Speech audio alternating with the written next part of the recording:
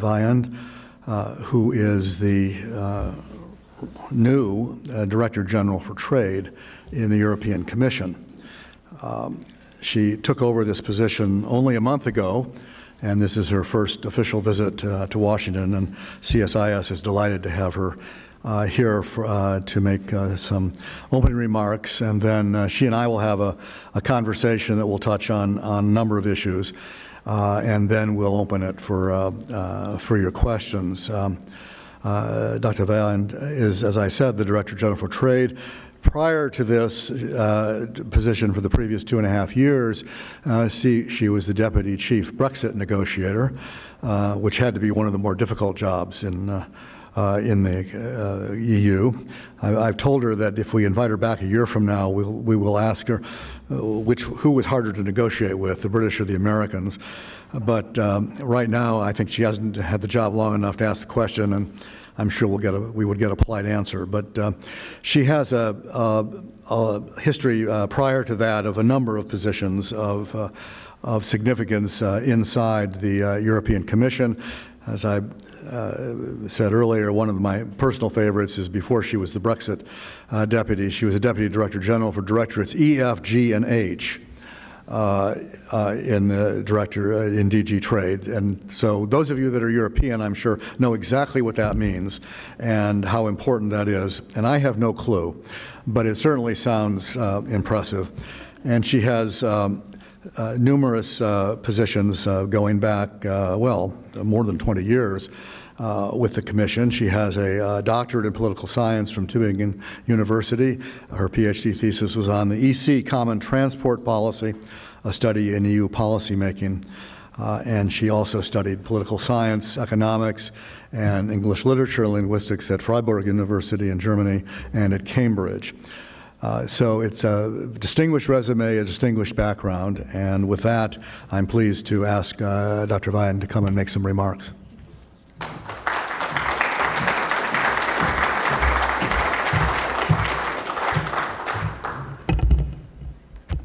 Good morning, ladies and gentlemen, and thank you very much, Bill, for your kind words and the friendly introduction on what is indeed my first trip to Washington in my new capacity as Director General for Trade of the European Commission. And actually, the purpose of this visit is to listen and learn. So it's a bit of an irony that I start off by giving a speech. But that's where we are, and I hope to be able to set out some expectations and enter into a discussion with you about the overall orientation of where we are in world trade policy, but also in EU-US relations. But allow me to start not with trade, but with history. Because if we do not learn from history, we are doomed to repeat it. In the words of the American economist and social theorist Thomas Sowell, one of the most important reasons for studying history is that virtually every stupid idea that is in vogue today has been tried before and proved disastrous before, time and again. So today I would like to share with you a few stories from history, ones which I think are particularly relevant to our discussion today. There are 3 historical events I would like to mention, and they're all linked by a common theme. They are the murder of an Italian envoy in London in 1379, a letter written by George Washington in 1796, and an unscripted scene in the 1986 movie Ferris Bueller's Day Off. So let's start with the murder of a trade negotiator in 1379. And my colleagues who are with me here today, like myself, are very happy that that seems to have gone out of fashion. So, Giano Imperiale was sitting in the street, minding his own business. A man walked past 3 times, intentionally stepping on him. An argument broke out, swords were drawn, Giano was killed. Why? Because he was an envoy of the Italian government, a trade negotiator sent to access ports beyond London. Narrow interests did not want this, a group of wealthy Londoner middlemen. They got rich from the duties and profits of English wool exports. Giano's murder was part of a larger story of international trade. The monopoly held over the ports by these middlemen made sure that trade was focused on one-to-one relationships with other ports, limiting imports, driving up prices, making the majority suffer. But eventually, barriers were lifted and other ports would open. The murder of Jarno could not hold back wider prosperity forever. George Washington's letter of 1796 was to the American people, his farewell address. After 20 years of public service, he stepped down, but he wanted to speak to the people directly, addressing them as friends and fellow citizens. He reflected on the challenges America was to face and offered advice on how to take them on. The credo of his foreign policy section is a strong endorsement of free trade, that trade links should be established naturally, that there should be minimal interference from government, that common rules for international trade should be established. It is interesting, though, that this was not in line with the policy of his presidency. Maybe he saw the folly of protectionism at the end. Or perhaps it had something to do with other influences. The letter was published 3 years after Adam Smith's Wealth of Nations. And finally, Ferris Bueller's Day Off. The actor who played a very boring teacher, Ben Stein, was too good at his job. He could not finish a scene without the class laughing. They told him to talk about the most boring thing he could think of to calm them down. He happens to be a real economist, so he delivered a monologue on the Hawley-Smoot Tariff Act of 1930, and that did the trick. The students stopped laughing. Today, it is of course well known that this sunk the US deeper into recession, and that indeed it was not a good idea to go down that road. So these seemingly unrelated 3 events I've quoted are bound together by one common theme, and that is the danger of protectionism. Today, we would do well to remember these lessons, not least because the decision we make now will affect the global landscape for years to come. So what is the view from the EU? It's not just trade disrupted. It's the entire global order that is in flux. Geopolitics, security, and technology are at the core of this change, and trade and economics have been dragged into this new reality. They've lost the relative independence they enjoyed before. Central to this transformation is the rivalry between the US and China on a geostrategic level and the competition for technological leadership. Trade is but the means by which this competition is carried out. So what does that mean for the EU? We are caught between China's state-led economic model with all the trade distortions that brings and market distortions that creates in our home market, but also in third markets, as well as on the Chinese market. On the other hand, we have the US increasingly taking unilateral measures, and against this backdrop, the EU wants to hold its own. We are determined to preserve and promote a rules-based international order with updated rules fit for the 21st century. Because the alternative is a world where might is right. Geoeconomics is a particular challenge for the Union, for the EU, because the EU was built on the separation between trade and economics on one side and politics and security on the other.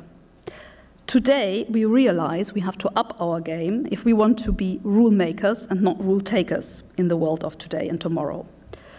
So, how to adapt? Assertiveness is the name of the game. There is no more room to be shy. Especially now, we choose the type of a world that we want to live in, making decisions that will affect generations to come. The EU has chosen its path. At home, we are becoming more assertive by protecting our market from unfair, disruptive, and illegal practices. We have stepped up our ability to use trade defense measures.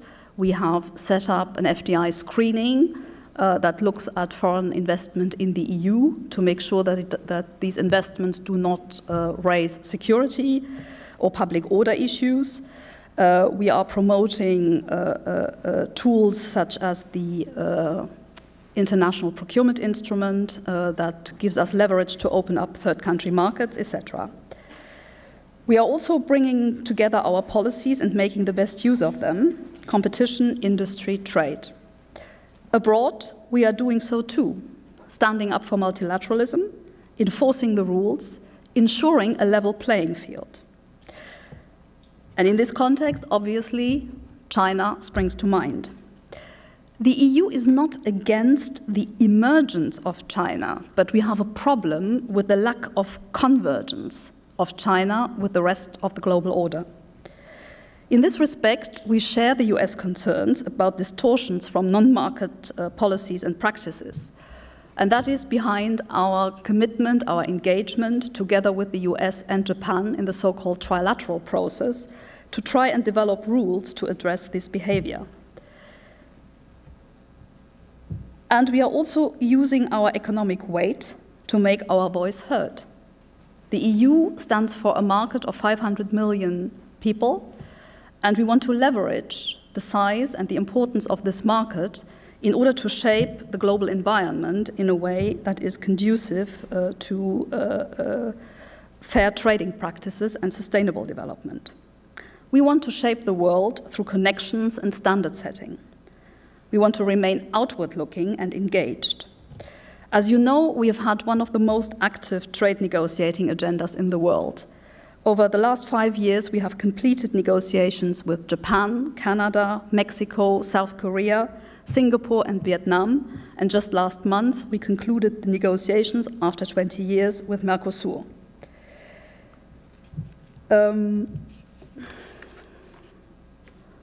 So what does this mean then for EU-US relations?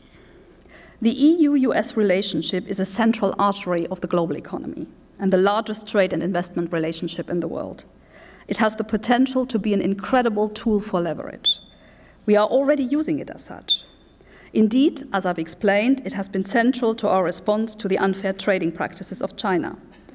The trilateral work in this context is extremely important, as I said, between the EU, the US, and Japan, to develop multilateral rules on issues such as industrial subsidies, state-owned enterprises, IP theft, or forced technology transfer.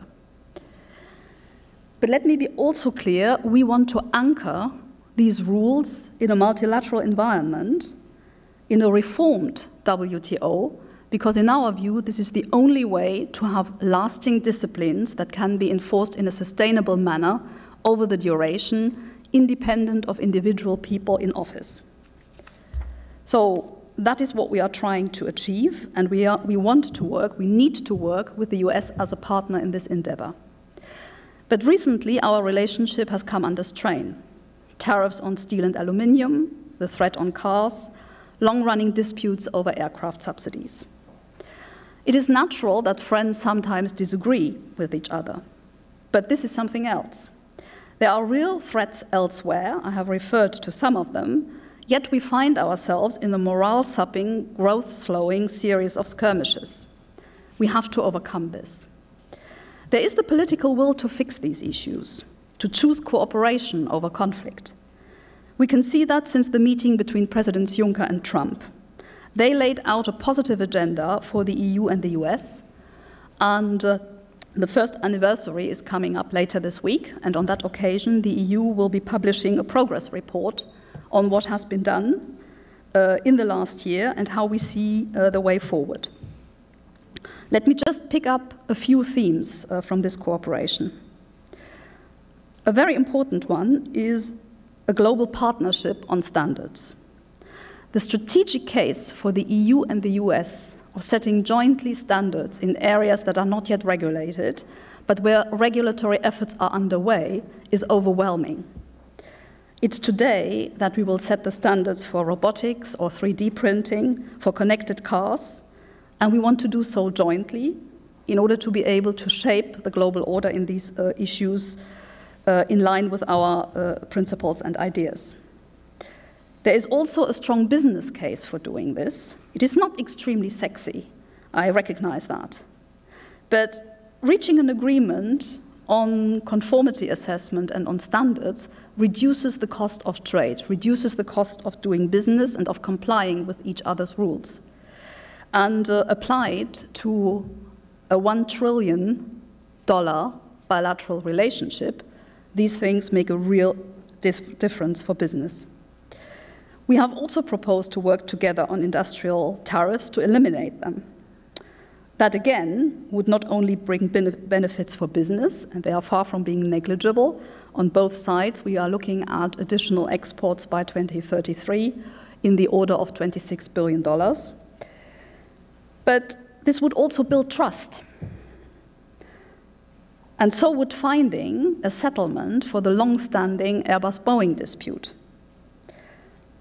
And the more we can do away with our bilateral trade irritants, strengthen our bilateral cooperation, the more political energy and capital we can spend on dealing with the real challenges.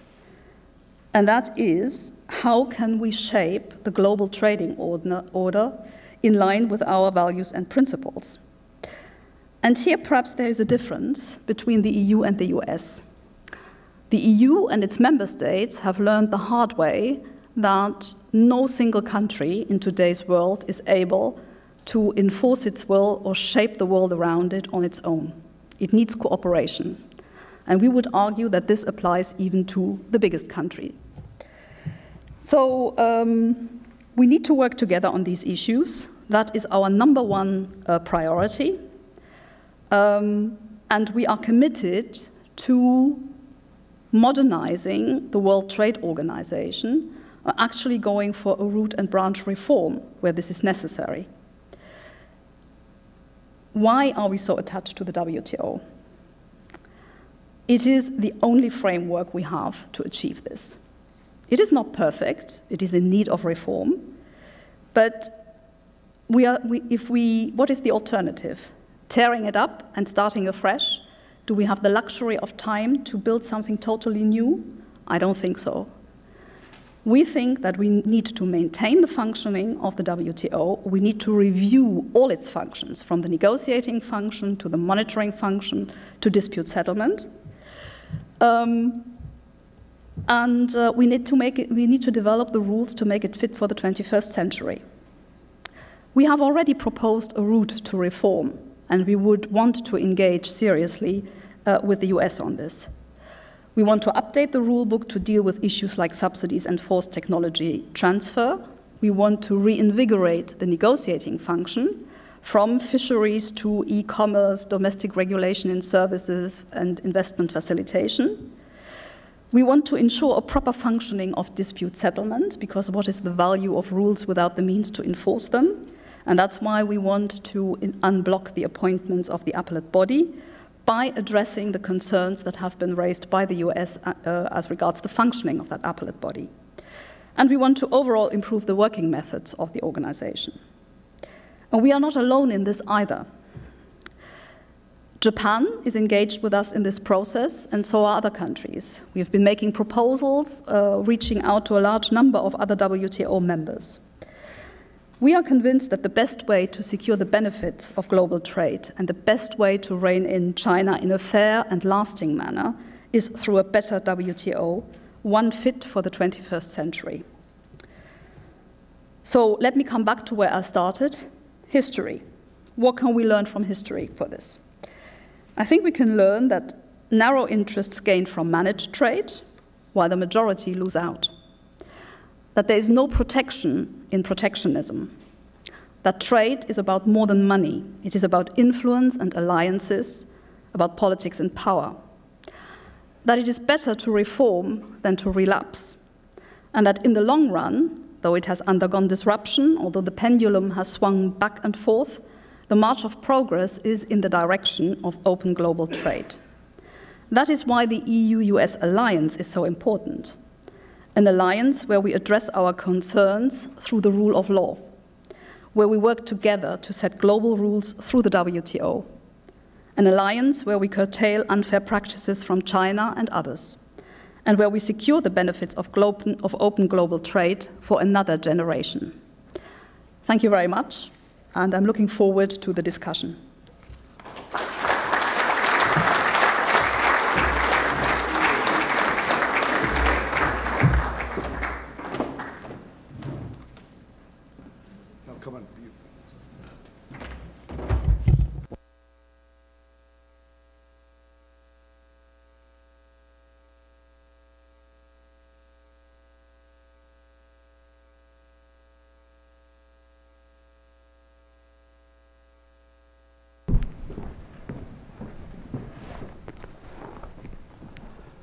Well, thank you for that. I want to get a copy of that later if I can. I'm going to, as some of you know, I write a column, and the one about the trade negotiator that got killed. I think I can use that in the future. So don't give ideas to anyone. No, we don't want to encourage that kind of behavior, but I certainly understand it under some of the circumstances. What we'd like to do now is drill down onto some of the issues that were just mentioned and others that we know are going on out there, some of them between the US and the EU and others more broad-based than that. And so the two of us will have a conversation for a little while, and then we'll turn our attention to all of you and have plenty of time for questions for you. Let's begin with the obvious, which is the US-EU relationship. And you're here, among other things, to discuss that with the anniversary of the Juncker-Trump agreement coming up in a few days. Characterize for us where you see the negotiation right now, particularly where are we in agreement on scope? Are we still arguing about scope? Have you made any progress on the question of agriculture? Is that the only issue that divides the two of us as far as scope is concerned, or are there others? I think, as so often in life, there are different things. One is the public debate, where the issue of the scope is very much not settled. You refer to agriculture. And then there is the actual work in the executive working group, which was set up and which obviously sticks to the mandate set by the two presidents. And here the picture is a mixed one. I think we have actually made some decent progress on issues in the area of conformity assessment and regulatory cooperation, which, as I said in my introductory remarks, has a huge potential. Yeah. And where it is in the joint EU-US interest to set the global standards. So I think here we are hopefully moving forward, but that is one of the things I will have to test when I meet my interlocutors this afternoon. But here we have made some progress on pharmaceuticals, we are cooperating on medical devices, but there are a lot of other issues out there where we can make more progress. We have also, we are also working well together on energy issues, LNG, which is a success story, which I think is in the interest of both sides. Where we are stuck is on industrial tariffs. We have a mandate to negotiate the elimination of industrial tariffs, but there has not been much of a take-up so far on the US side, so I'm interested to explore why this is the case and what can be done to unblock this. Then there is another strand of this work which is extremely important and where, again, I think we need to move up a gear. We have been working at technical level, but it needs to go to the political level now, and that is on this whole issue of working together, including with Japan, but working together to rein in China and develop a system in which China can function without distorting markets around the world. So it's a very mixed picture. Some progresses, some areas of promise, but where we need to step up. And on the industrial tariffs, so far, not much movement. What has been the United States' argument about industrial tariffs? Are we just not interested in that? I'm surprised. I'm trying to find out. I have the impression that there are people in the US administration who are more interested in raising tariffs than lowering them. We'll get to that. There are others who indeed say, I don't want to discuss industrial tariffs without discussing agriculture. And the European response to that has been what? Of course we'll take up agriculture. The European response to that is, we have a mandate fixed by the two presidents. Let's work on that mandate. And it is not, the reason why agriculture is absent from that mandate is not that nobody thought about it at the moment. On the contrary, it was an issue of discussion. But President Juncker explained why the EU was not able to do much in this respect. We also have to be very clear that there are certain limits to what we can do in terms of an overarching agreement between the EU and the US at the moment. You are familiar with the discussions we are having in Europe about FTAs being premised on respect of the Paris Climate Agreement. So that is an issue we need to keep in mind. And we have to be clear. I mean, we have an authorizing environment composed of 28 member states and the European Parliament, and we do not have a mandate from our member states to negotiate a comprehensive agreement, where, of course, in addition to agriculture, we would also find back the TTIP favorites of public procurement, maritime services, etc. Well, let's go ahead, sorry. Just one last remark, sorry. I think rather than being hung up about questions of philosophy almost, I think we need, in the current circumstances, we need to build trust by making progress on concrete issues. And we have the substance to do that. And then I think we can see where this process takes us over time. But I don't think that the fact that we have different concepts of what ideally should have been in the mandate should prevent us from moving forward in the areas where we agree that we want to cooperate. Well, let me ask two questions about that. If the United States were to agree to put all those things like public procurement, the things that we don't want to talk about, if we were to agree to put them on the table, would you agree to put the other things on the table, like agriculture? If we are in the business of discussing hypotheticals, does that mean that the US administration would rediscover its full commitment to the Paris Agreement and be willing to buy into that? One can always hope. But that actually, this raises a timing issue that maybe we could explore for just a minute. There is a new European Parliament as of earlier this month. There's going to be a new commission, which is now taking formation. Is anything going to change? Do you have to get a new mandate? Could you get a new mandate or with a new commission? We are built, the EU is built on the principle of institutional continuity.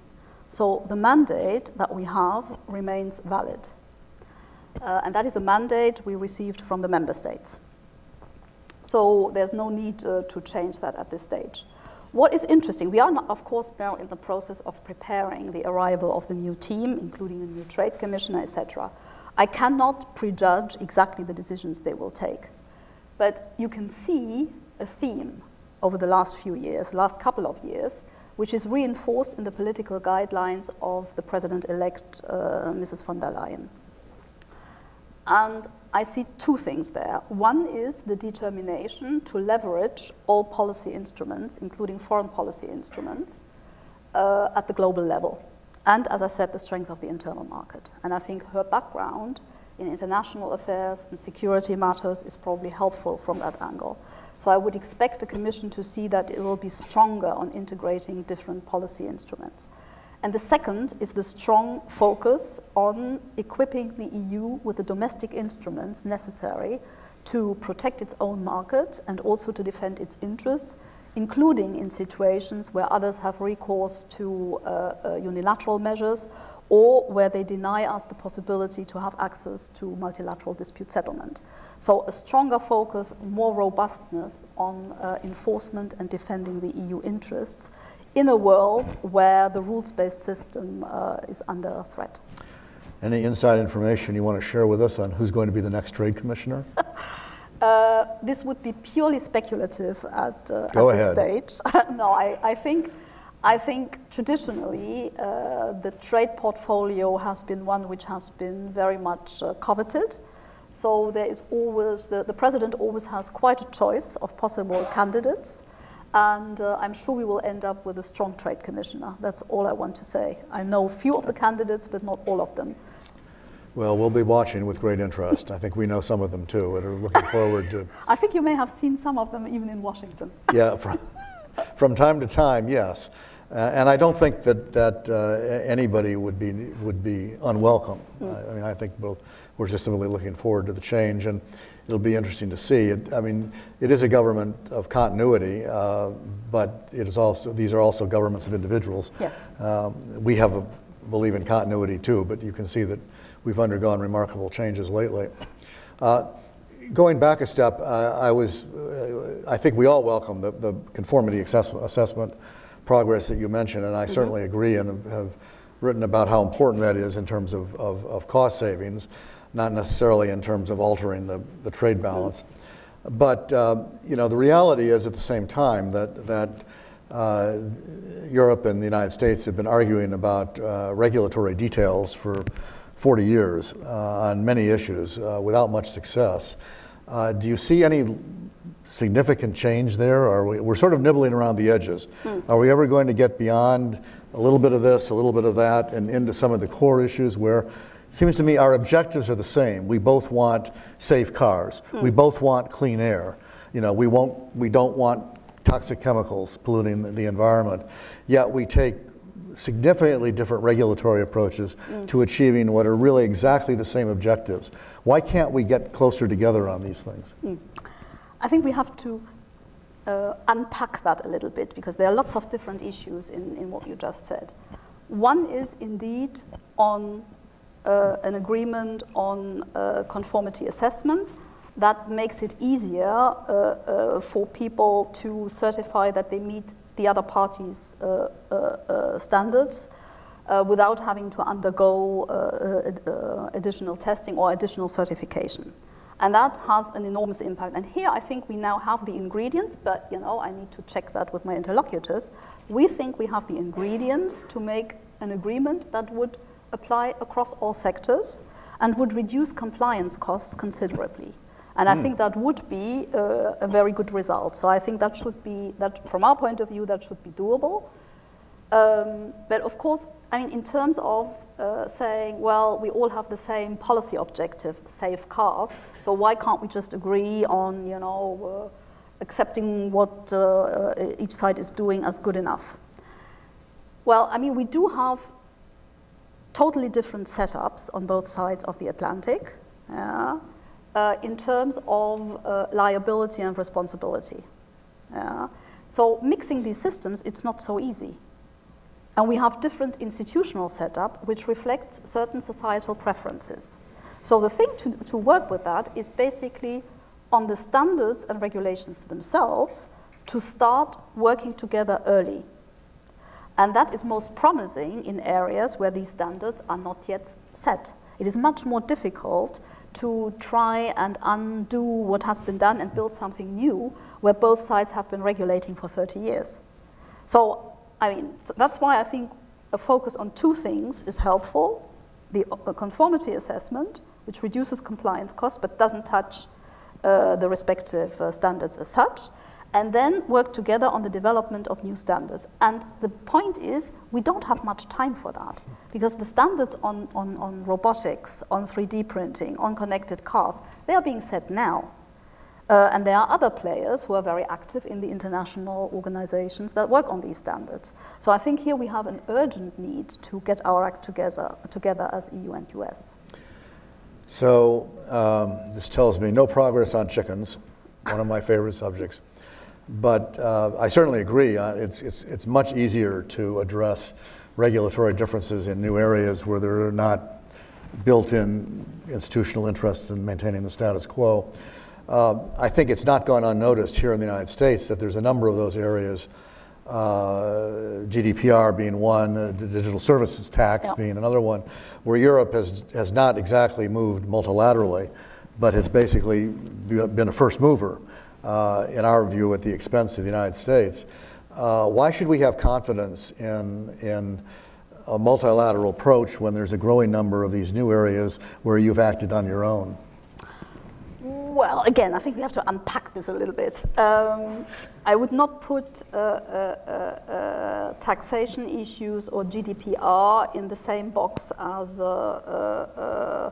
crash tests for cars. It's not of the same nature. But to come back to your point, what do we do in areas where the standards are set and where both sides have regulated differently? Well, I think we need to have much more of a permanent dialogue between the regulators on both sides, so bilateral cooperation, in order to make it easier to fulfill each other's requirements. So that is a possibility also in areas where we are not starting from virgin ground in terms of regulation. Now, On the issue of GDPR, I think here we have to recognize that the societal preferences on both sides of the Atlantic are not exactly the same. I think in the EU we have much more of a public concern about privacy. There have been prominent cases in the European Court of Justice on that. We have had a long experience of trial and error in order to get to public regulation that meets our core principles. And we have to recognize that Europeans are very attached to the idea that the individual owns his or her data. And that is what is reflected in the GDPR. Yes, it's a first mover advantage we had there. I recognize that. But we can also see that this is not an obsession which we have in splendid isolation. We see that California is following in the same direction. We also see that Japan is considering legislation that goes into that direction. And if I look at the global level, we've had in Osaka this discussion about data free flow with trust. I think that is something we can work with. And that is something we now need to pick up in the digital trade negotiations in Geneva, in the e-commerce negotiations. On the tax, I would disagree with you that we have gone alone on this. Actually, this is exactly what people want us to do vis-à-vis China, i.e. we are aiming for international rules. That's what the OECD is working on. But we also see that that process may be a bit slower than we like it. So we create interim measures that show our determination to go for a fair taxation, whether we are talking brick and mortar or digital transactions. These measures are there as long as there's no international agreement on how to tax these in the future. Now, of course, these measures have to stand up to scrutiny in the WTO. The US has expressed doubts about whether the French law, in particular, is non-discriminatory. I think the place to address these concerns is the WTO. I think we are ready to discuss these issues. We are obviously convinced that the measures are not discriminatory, but we are ready to discuss. Well, I think that answers my next question, which was it'll clearly come to the WTO, I think, unless the OECD gets busy and preempts the discussion with a joint proposal that everyone can subscribe to, which would make this particular question moot. We will see. The WTO test, as we learned in past cases, some of which the US lost, is what not the intent, but the effect. I think that this is a case where the United States probably can demonstrate that the effect is going to be overwhelmingly on American companies. But, there's only one way to see that, to figure that out, and that's to go through the process. And we'll get to the process in a minute. But going back to GDPR for just a second, you mentioned the Japanese, you mentioned us, you didn't mention the Chinese, who have taken a very, very different view on privacy. They seem to not believe in it, at least as far as government access to data is concerned. Are you worried that we are moving in a direction of essentially a fragmentation of the internet, where Europe is operating according to one set of principles, China, which is a very, very large market, is operating according to another set of principles. The United States may end up operating according to a third set of principles, and we may be competing to bring other countries into our orbit, but that's not exactly a way to maximize at least the commercial aspects of digital trade. I think there will be a competition for regulation in this area. And I would not exclude that there may be a certain fragmentation of the internet in this respect. The question is, how can we manage that if it comes to that? I think we need to look at something like the digital trade negotiations in the WTO as an area to try and see whether we can establish at least some first principles that everyone can sign up to. And then I think we have to see how we organize exchanges between those who are willing to go further and where we can exactly do the trade-off between what are the reassurances we need in terms of building the trust, which then allow the free flow of data. So that basically you only exchange data in a freely between countries that have signed up to certain principles of protection of privacy and data. So I think that will be the challenge, but I think there is a difference between a certain fragmentation of the internet, which you see already today, but it hasn't stopped the internet from functioning. Yeah, you already see that today. You already see when, as a European, you access an American website, you have certain warnings on GDPR, or certain websites look different in Europe than they look in the US. That hasn't paralyzed the system. What we need to be careful about, though, is we need to avoid a situation where basically you have a total separation and something like a Chinese wall in the internet. I think that would be more problematic than a well-chosen phrase, I think. And China's not the only country that is either has imposed or is contemplating much more serious restrictions on the cross-border transmission of data and the requirements for data localization. Let me go back to the more mundane for the moment, because we spend a lot of time here in the United States focusing, sadly, not on the industries of the future, but on the industries of the past. Are you optimistic that we're going to not get into an automobile tariff war with the EU, or do you see tariffs coming? The current trade commissioner, as I recall, has said different things about that at different times.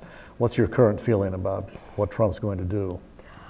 I would not pretend to be able to anticipate that. Neither would we, but I'm going to ask anyway. I don't know whether I will have a better understanding of that after my trip and my meetings today and tomorrow.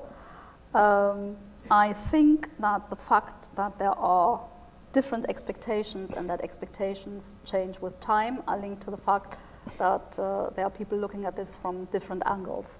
I personally think, or the EU thinks, that getting into the spiral of measures and countermeasures is indeed not a good way to go about international trade, and it only creates losers on all sides. Yeah. And we see that with the steel and aluminium tariffs. We were forced to take rebalancing measures. Should the US go down the road of imposing tariffs on European auto exports to the US, we would be forced to do the same and also take rebalancing measures. So it's a lose-lose scenario, and I think our objective as EU is to try and prevent that. And get to a situation where we develop the positive aspects of our bilateral relationship, but where first and foremost we can focus our energies on addressing the real issue that we face on the global stage. Another looming issue that may actually be bigger in dollar terms is the Boeing-Airbus dispute, where we both lost at the WTO. My view is you lost bigger than we lost, certainly in dollar terms. Both sides are busy producing potential retaliation lists. I think you've already done that. We are in the process of doing one that I think is going to be, in the end, $25 billion, which is way more than anybody has asserted, but it's a handy list, you know. What do you see the outcome there? The arbitrator in the US case, I think, will shortly produce a number. My guess is not now, but in September, I'm hearing. It probably will be a number that's different from what either side has asserted. It usually is. But then I think that's the end game for that case. The tariffs, that retaliation will likely go into effect. Is that what you see happening? And what happens then? We wait to see what the results of your case and what that number is. That's another reply I have to start off by disagreeing with you. That's all right. But I mean, our assessment is not that these are two cases of different magnitude. Actually, our assessment is that they are more or less in the same ballpark. If you look at the issue of adverse effect, which is what will determine the size of the award. So we have two parallel cases. We have both lost, as you've said. We have both sides enriched law practices during 20 years. I think we should try our best to put an end to that. It's time to put this to bed. Also, because we are no longer in the world in which we were 15 years ago, where this was all about competition between Airbus and Boeing. But again, we have other people, other countries, getting onto the market with deeper pockets and different ways of subsidizing. And I think from our point of view, the ideal outcome would be to use the next weeks and months to get to an agreement which sets out disciplines for the future and which resolves the issue that way, and that we do so in a way which makes the imposition of, or the suspension of concessions, as it is called, superfluous. We recognize that once the award is out, of course the US is entitled under WTO rules to suspend concessions. So this is quite different from steel and aluminium or the threatened car tariffs or what they are doing with China. So we recognize that. Yeah, we did it the right way for once, basically. You said that, I didn't. But we recognize that they are entitled to do that. We are hampered by the fact that our case will take a few more months longer. But then our assessment is they are comparable, and rather than going down the spiral again of measures on both sides, we would like to find a resolution to the issue, yeah, and then make that imposition of sanctions superfluous. Now, of course, I recognize that there have been voices in the US saying, well, the moment we have the right to impose sanctions, we will do so. That's something we will have to discuss, because I don't think that it is in the US interest to impose these sanctions, because it will oblige the EU to do the same then a few months later. And that is not conducive to a good negotiated outcome, and it will not help business on both sides of the Atlantic. I assume that's an issue you're going to bring up today with when you meet with your counterparts. You mentioned that there are other countries out there, yeah. And there are a number of them, but one in particular, at least down the road, not immediate, is China, mm-hmm. Which has a history of massive subsidies to promote yeah. Industrial objectives of its own, and this is probably a good example of that. One of the things that the EU has been involved in is the trilateral process with yeah. Japan and the United States as well, to develop an approach for addressing state-owned enterprises and non-market subsidies. Bring us up to date, if you can, on where that exercise stands. Is there going to be a result that will become public at some point, and how do you move, once you have an agreement, presumably, how do you move on from then?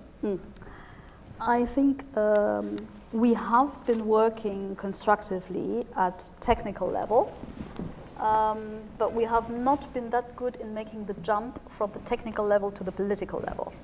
And that is something we need to look at, because these issues are ripe now for textual proposals. And as I said, the technical groundwork has been done. The real discussion that's still to be had is to see what exactly are we trying to achieve. We need to have ambitious rules, but rules which are also negotiable. You can also put the ambition so far out there that nobody will follow you. So you can also kill a process by being over-ambitious and propose rules which are not negotiable. So I think we need to fine-tune the level of ambition with what we consider negotiable. That is something which is a political assessment that has to be done at political level. And we hope that as of September, we would be able to have that political discussion and then bring this forward, bring this to the WTO, but also then pull together the forces of the US, the EU, and Japan to leverage our joint markets in order to persuade others to sign up to these agreements. Has the EU been talking to the Chinese about this, or are the discussions entirely amongst the three countries at this point? The Chinese are perfectly aware of this process taking place. Because we're telling them, or because they're listening in? What is it? No. We have also been transparent with them that this is going on, so that is not a surprise. I think for the moment they do not have to position themselves because it is not yet out there. That is why it's so important that we really produce now text-based results of this work, that this gets endorsed at the political level, and that then this is something which will oblige China to position itself, because at the moment they have not been forced to do so. As long as the result is not there, they are in a comfortable position. That brings us to the WTO, which I know is an issue of great importance to the Commission and also here. Let me ask a couple of questions. Let me start with some specific ones and then work our way up to the bigger picture. You commented earlier about the e-commerce negotiations. Can you say a word about fisheries and how optimistic you are about getting that done in time for the ministerial 11 months from now? That is the main goal, I think. Well, fisheries, I think it's the only live multilateral negotiations. E-commerce and others are plurilateral, so do not involve the whole membership. And I think it is very important that we actually get to a result here. Now, what we see is that the degree of preparedness is not the same across the whole scope of the negotiations. And actually, we have an even more challenging deadline because these negotiations are supposed to be finished by the end of the year.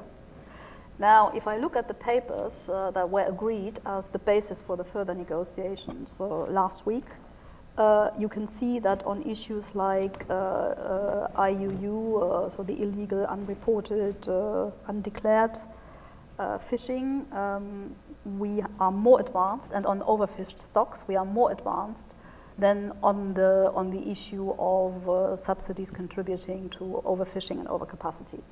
So we will have to consolidate what we have in these areas, while then moving forward on the areas that lag behind. And perhaps at least by the end of the year, we can say, okay, on IUU and overfished stocks, we are basically there, but of course nothing is agreed until everything is agreed. And then move forward on the rest with a view to MC12. But I think in the autumn we will have a clearer picture of where we can go there.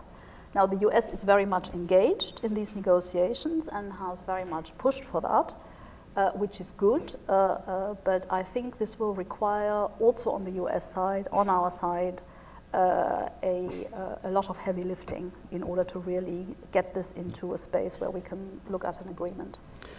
There are two other disputes that I'd like to ask you about ongoing.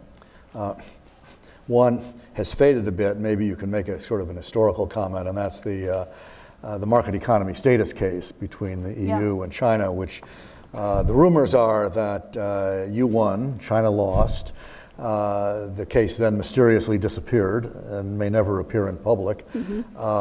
Is that true, what the outcome was?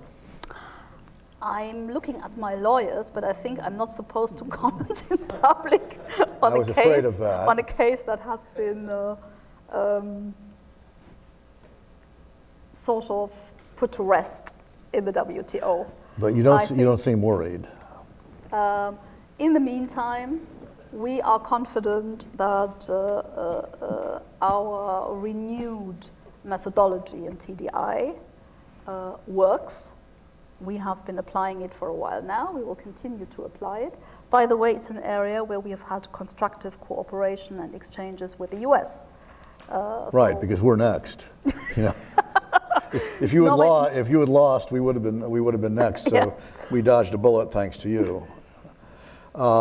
There is also, of course, a different one, which is more complicated, where we're not on the same page, and that's the 232, the steel and aluminum tariff disputes, where many countries and the EU have brought complaints against the United States. There was an adjudication on this issue between Russia and Ukraine, which I'm sure you know well, where Russia won. What is the timeline that you see for the American cases, and what do you think the outcome is going to be? Ooh. I don't have a crystal ball, seriously. I think this is one of the cases where we have come to a negative truce, because there are the American measures, there are counterbalancing measures, and in the meantime the litigation continues, which I don't think is a very satisfactory state. But you know, that is exactly the negative spiral we would like to avoid repeating on issues like cars or others. But I can't tell you, I don't have an insight into the timeline of any of these cases.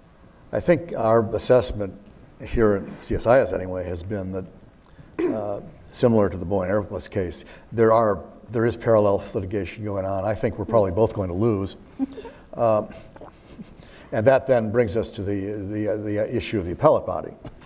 Yes. Because I think this is a case where if we lose, either side loses, the temptation will be to appeal, which if nothing else will drag things on for another year or so. Yet we may face a situation relatively soon where that is not really an option because the appellate body is going to go away. The EU seems to be busy creating an alternative to the appellate body using Article 25. Can you say a few words about that and how that's going? Do you have any traction or not? I'm making a habit of this. I will start by disagreeing with you again. No, I mean, we are seriously worried about the dispute settlement system basically as are we, functioning. Maybe not our government, but yeah. Because obviously the disappearance of the appellate body has wider repercussions. Because if after the 11th of December, when there's only one appellate body member left, people can appeal into the void, it paralyzes the whole dispute settlement system. So in that situation, also the first stage of the system is unlikely to survive for a long time or to lead to results. So we are seriously engaged with the Walker process, which is an attempt, more than an attempt, which is a process that addresses the concerns raised by the US, concerns which we may not necessarily agree with, but that doesn't matter. We still can think that we can clarify a certain number of rules to make sure that the system functions in the way it was intended to function when it was set up. Because the US argument is to say that the system has strayed from that and that it needs to be brought back to that. If that is the objective, actually what we are seeing from the Walker process, so the New Zealand ambassador chairing the dispute settlement body, is an honest attempt and a serious attempt to deal with these issues. And that is the plan to unlock the appointments in the appellate body. Now, obviously, given that we are just a few months ahead of the possible demise of the system, we thought we cannot sit idly by and see whether this works or not. And therefore, we have not looked at an alternative to the system. Because our objective, there's only one plan, and the plan is to get the system back up and running again. But what we are looking at is to say, okay, if after December you can't hear any new cases, because there's no appellate body, then you need to have a stopgap solution. And we want that stopgap solution to mirror the appellate body functioning, but to be based on a provision on arbitration, which is part of the dispute settlement. It's just that we go about that in a more structured manner, so that you have a bilateral web where of agreements between the two WTO members, where they say, okay, in disputes between us, either a concrete given dispute or the pipeline of current and future disputes, we come to the situation where we would have to have recourse to the appellate body. We replace that by an arbitration mechanism. And the arbitrators would be drawn from previous members of the appellate body, They would be serviced in the same way and would be able to stop the gap until the appellate body is back up running again. This is something where we are actually in the process of finalizing such a bilateral administrative agreement with Canada later this week. We are in contact with other countries, but it is, as I said, not an alternative to the appellate body. It's a stopgap solution, which would disappear the moment the appellate body is up and running again. For us, what is extremely, as I said, we are moving a long way to address the US concerns, although I still have to see whether responding to these concerns is indeed what the US wants and what would lead it to unblock the appointments to the appellate body, or whether the objective is really rather to see the appellate body system, the appellate body disappear and return to the GATT 1994. I'm not entirely clear, but in any case, we have the beginnings of a, more of them than a beginning. We have the solutions with the Walker report on the table, and hopefully that should do the trick. Well, I have a lot more, but it's time to turn to the audience. Jeff, please wait for the microphone, identify yourself, and ask a question, okay? Don't give a speech. I promise no speech. Jeff Rathke, president of the American Institute for Contemporary German Studies. You talked a lot about linkages, about assertiveness, and about instruments. And so I wanted to ask two questions related to that. The first is, in listing some of the new instruments the EU has, you mentioned the investment screening mechanism, which is, as far as I understand it, really only a transparency mechanism that doesn't have any teeth in it at the EU level. So taking that perhaps as an example, are there new instruments you believe the European Union needs in order to better protect its instruments? And would those be achievable before November 1st when a new commission takes office? The second question is, you talked about automobile tariffs. Does the United States face a decision, either we impose automobile tariffs or we work with the European Union to deal with China and WTO reform issues? In other words, is this an either-or choice from the EU's point of view? If the US imposes automobile tariffs, does that threaten, endanger the EU's cooperation with the United States on these other reform issues? On the first issue, the FDI screening is basically built on the instruments that exist already in member states. And on that basis, we will develop the rules that we need in order to then deal with the consequences. So you have to look at this as one instrument, a step, which will have to be backed up by the concrete measures. Then have a look at our China communication, where there are a number of initiatives announced where we would strengthen our domestic tool set. Now, this is something we are working on as the civil servants, and which will be ready for when the new team takes over so that they can then take the political decision of where exactly they want to put the cursor, what are the initiatives they prioritize, what they want to take forward. And I will not announce now all the things we are working on because it is not my place to prejudge the political decision still to come. But if you look at the political guidelines of the president-elect, you can see references, for instance, also to situations where we would have to be able to use sanctions in case we are denied recourse to the dispute settlement system.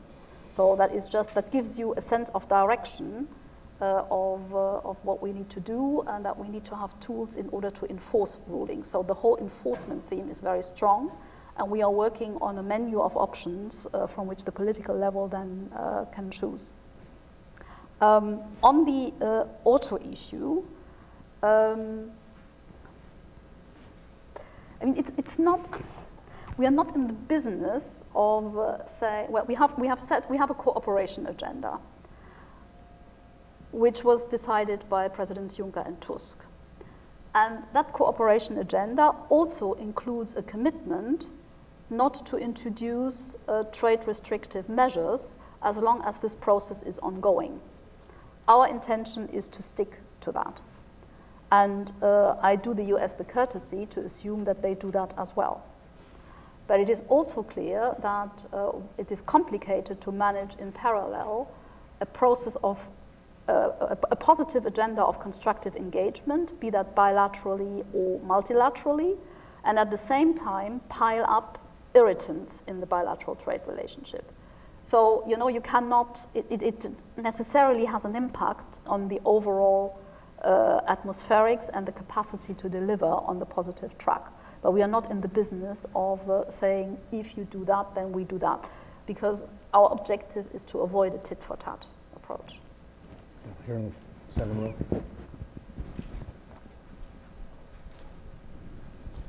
row. Robert Marin, Distilled Spirits Council. Thank you so much for joining us this morning and for your comments about the negative impact tit-for-tat countermeasures can have on both the U.S. and the EU. We, the Distilled Spirits Council, and our counterparts in Europe are jointly in strong opposition to any tariffs on the spirit sector.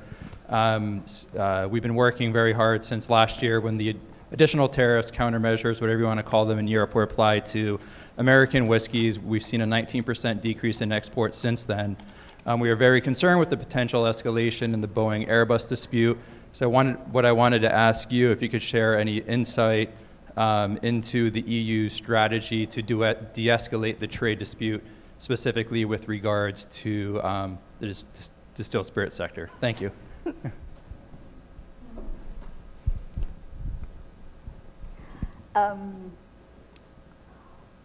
We are, as I said, one of the objectives of my visit here in Washington is to see whether we have the ingredients of a deal that would put the Airbus-Boeing dispute to bed, and then that would make the suspension of concessions on both sides superfluous. But we are not in the business of discussing sanctions lists with each other. So we are not going to do a specific intervention in favor of one sector or the other. What we are trying to do is to get to a situation where neither side would have to suspend concessions, because let's keep in mind the objective of suspending concessions in this situation is to induce the other party to comply with the WTO ruling. Well, it is our intention to comply with the WTO ruling and to do more than that, to agree disciplines for the future. And if we do that, then hopefully the case for any suspension of concessions goes away. But, you know, but that is the way we approach it. I will have to see what the US position is on this. Right here.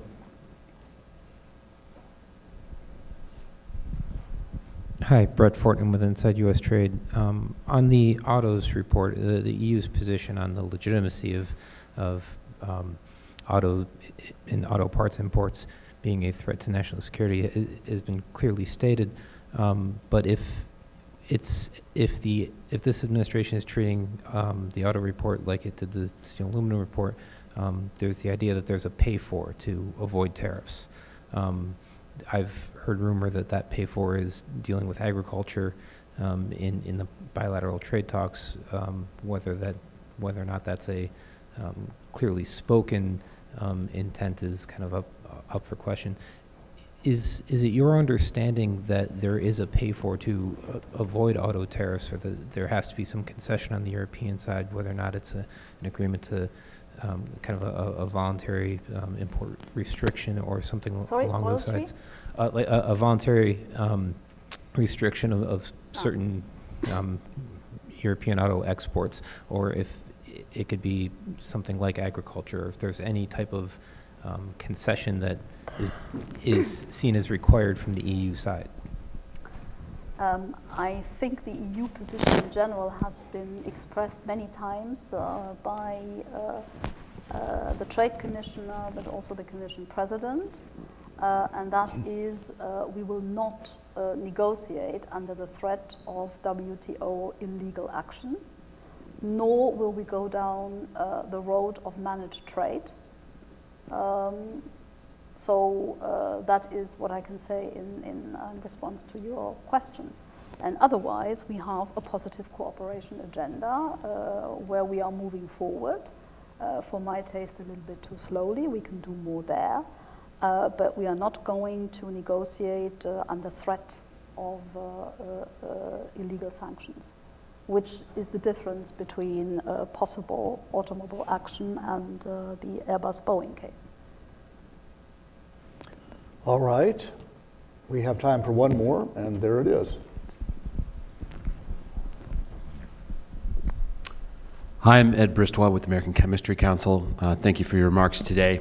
Appreciate the focus on avoiding tit-for-tat tariffs. That's been a major focus of the chemicals industry in the United States. We're being hit on all sides by U.S. tariffs, retaliation by the EU, retaliation by China, et cetera, et cetera. So I'm curious as to whether you think it's possible to avoid more tariffs in the U.S.-EU discussion in the current context of the negotiations, particularly with respect to Boeing Airbus, where chemicals are a prominent feature of the EU list and also on the US list. Thank you. As I said, I can only talk about what our intention is, but I cannot anticipate the result. And so this is something we will have to see over the next days and weeks. But we think we are ready to enter into negotiations of a settlement that would make the imposition of sanctions superfluous. That's all I can say. I do not control the US action in this respect. I can only discuss with them. Well, on that note, thank you very much, Dr. Weyand, and please thank her for her graciousness and her responses.